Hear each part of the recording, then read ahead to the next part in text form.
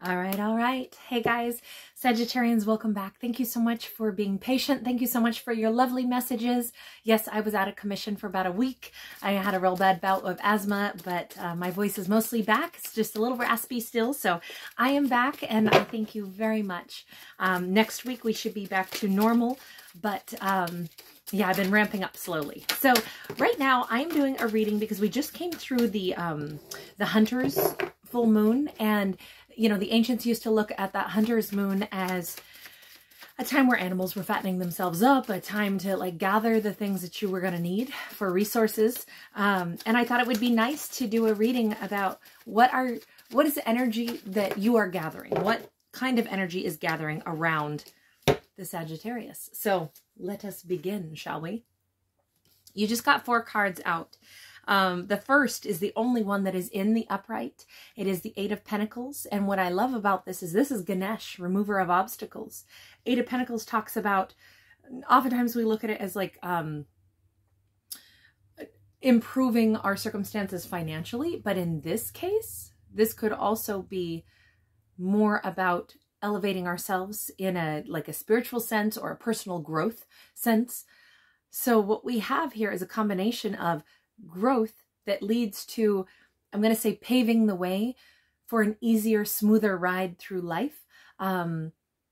It's as if some of you are gathering some kind of deep awareness, some kind of, not to say that you weren't already enlightened, but it seems as if you're having a second or third or fifth or 20th breakthrough in some other area of your life that's about to make things go a lot smoother than before. So whatever area there may have been complication in, it looks as if it's like, oh my gosh, things are getting so much smoother. Why didn't I see this before? Well, it's not about why didn't anybody see something before. It was probably all about timing. It was all about experience. It was all about, you know, building blocks of knowledge. The 8 of Pentacles does talk about the work that we've done and the work that we'll continue to do. Now, the other 3 cards that I said all came out in the reverse. This is overcoming or leaving behind a situation where there may have been a lot of arrogance in the way. This could be a person that you dealt with. This could be a situation that you're saying, I don't want any more circumstances in my life that are going to be riddled with unnecessary obstacles. Okay, so the obstacles that have to do with someone whose ego or jealousy gets in the way.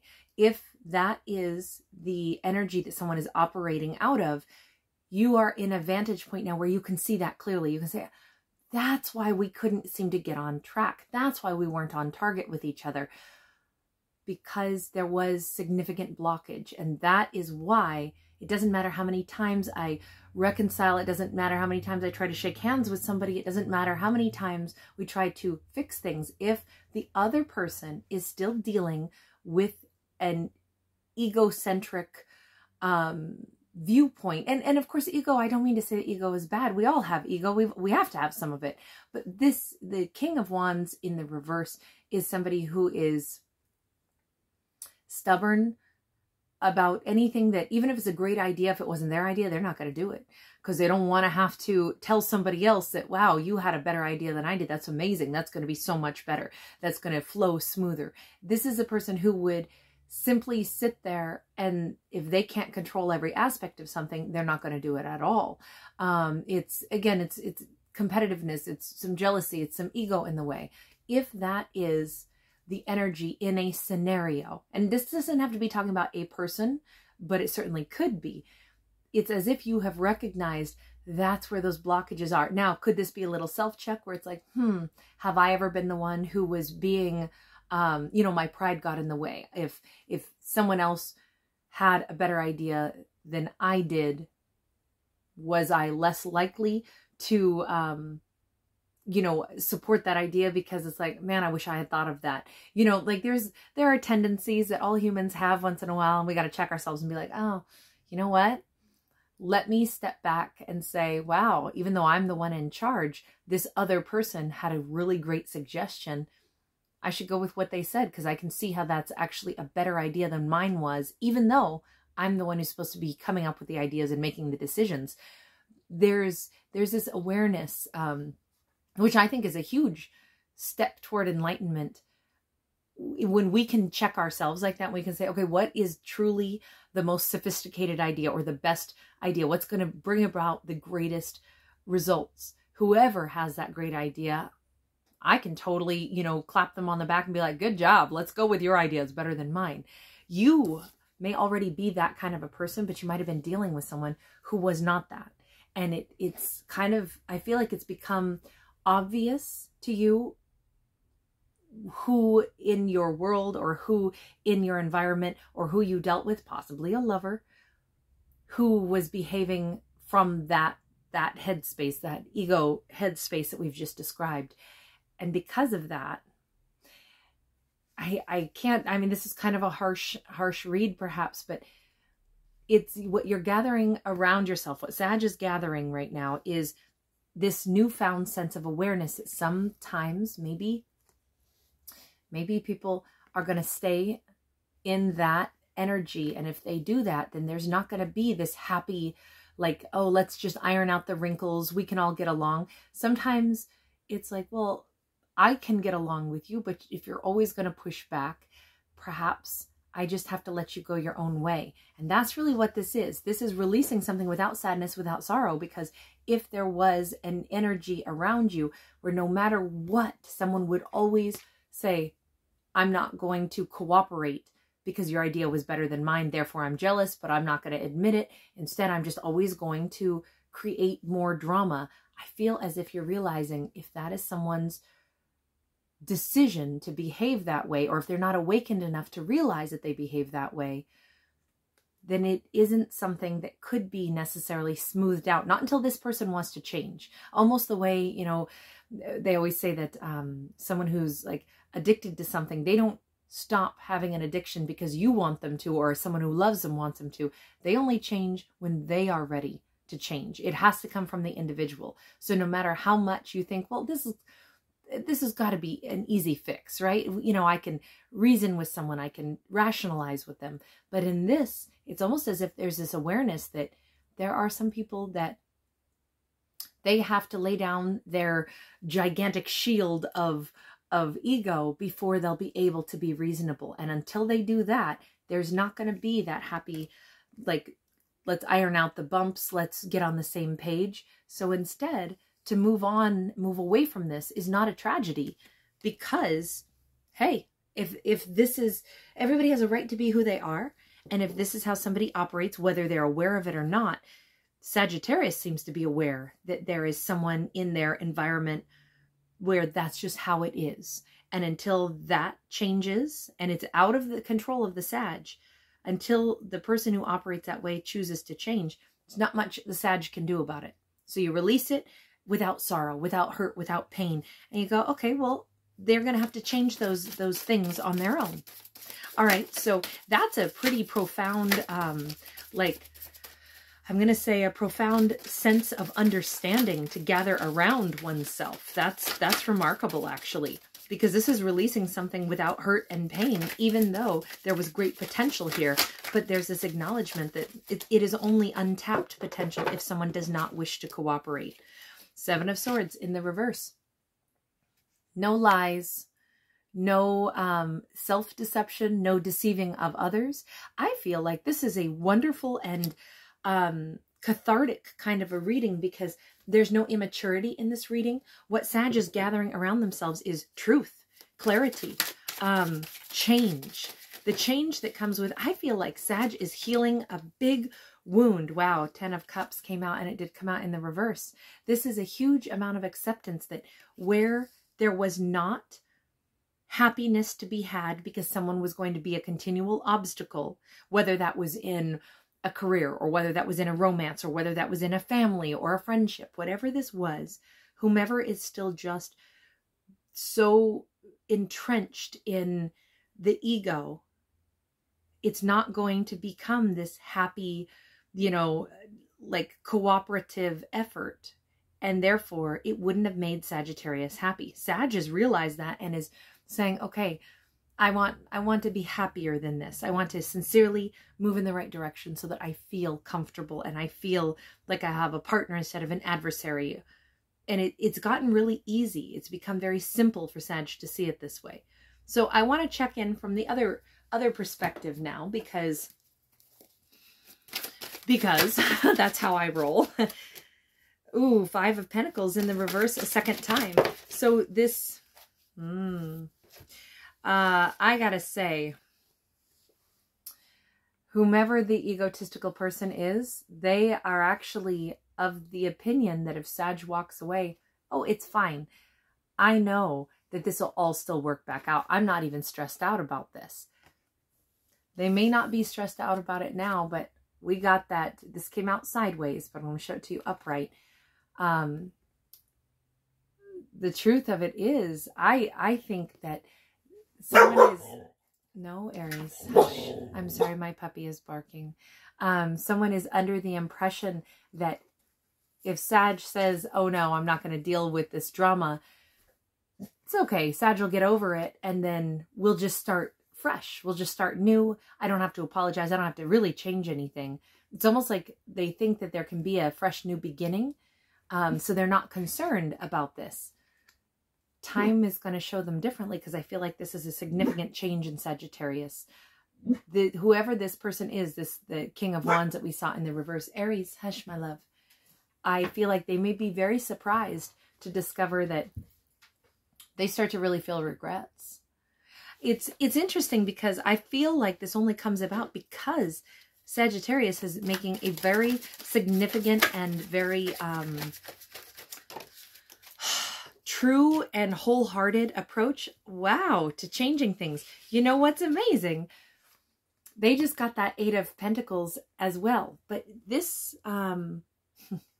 this may be the only thing that would have ever sincerely made somebody start to work on themselves. This 8 of Pentacles, somebody wants to actually transform themselves. Somebody may start to work on themselves, develop other traits in themselves, because Sagittarius is walking away. At first they go, oh, whatever. It's not really over. Sag loves me. We'll be back together. And then they kind of sit and they wait and they wait and they wait and they wait. And they realize Sag is not on their way back. Sag is drifting further and further away. And these blossoms are falling off this branch. This 5 of Cups, this is huge regret. This is somebody who's like sinking slow, because they realize Sag had it up to here with my behavior. I can't have Sag back unless I'm the one who changes. Could I change? Could I do that? Heck yeah, they could do that. Oh, I love this.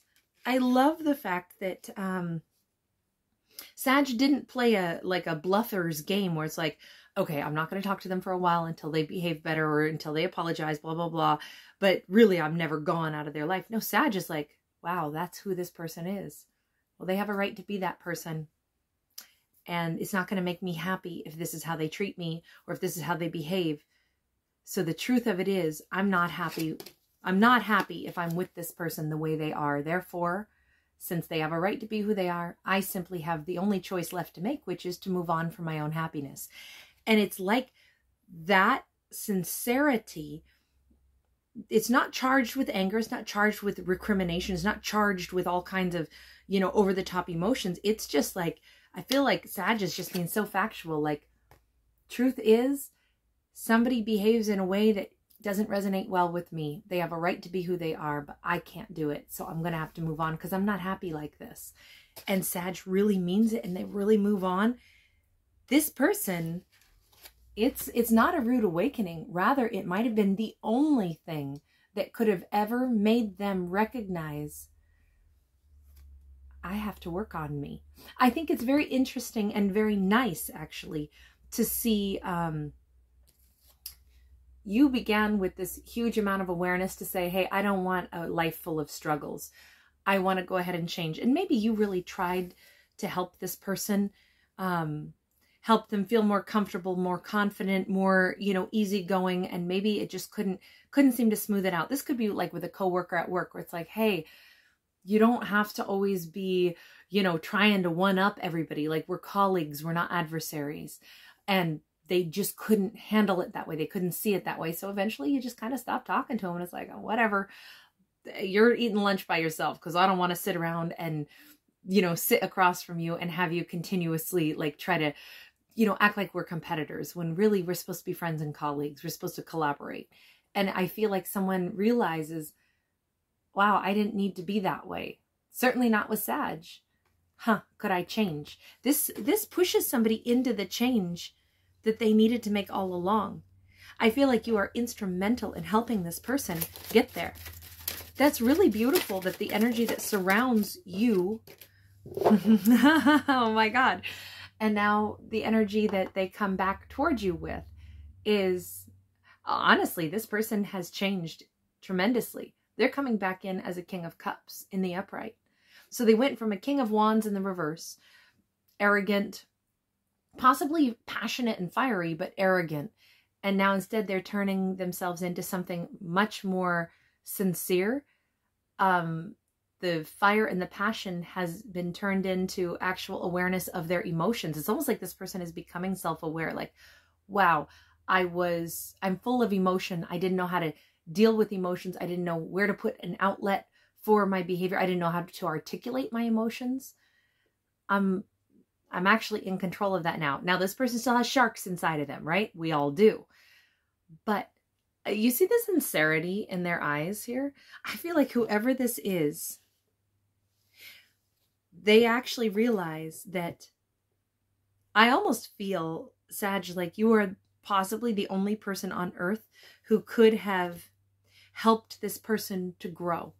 And this person knows it. I feel like if they're coming back in to have conversation, which is, this King of Cups can emote. They know how to speak what is in their heart. And this person, you see, they're holding on to their ship, right? This is something that they're in a much more relaxed energy. I feel like this person is going to shock you by coming in so humble. They may want to offer you something incredibly significant. That ship is, I would classify that ship as the story of their life. It's every you know, water they ever sailed through, whatever their life has been, the story of their life, and even them understanding why they are who they are. This is somebody who may be able to sit down and explain, like, they understand now why they were defensive, why they were competitors, why they were even arrogant, what they were holding on to, why they were always, I feel like this was somebody who was continuously going to, like, butt heads or create a fight where there didn't need to be one. Someone is realizing, like, that's all they've known. And I feel like they want to explain that. This could be a very beautiful and very significant shock. You know, I feel, and I've been feeling this for a while in most of my readings, it seems as if we are moving into a time period where a lot of people are just tired of continual conflict. People are getting to the point where it's like, I want to put my energy toward happiness. I want to put my energy toward healthy. I want to put my energy toward love. I want to put my energy toward becoming a better version of me and working in harmony. I want to construct, not deconstruct things in life. And I feel like that shift is showing up all the time in my readings right now. And I feel like you're the one who starts that moving in that direction, because you truly say, I don't want any more conflict. I'm done with the conflict. And because you mean it so sincerely, it kind of influences someone else. So the energy that is around you is one of peace, truth, and that reality check that says, look, I want a good quality life. That's what I want. And I want to not have conflict with people that I care about. So if there's continual conflict, I got to let you go do that with somebody else. It just seems like this is such a breath of fresh air is what I feel like. Anyway, I thank you guys for being with me. I'm going to stop this one here.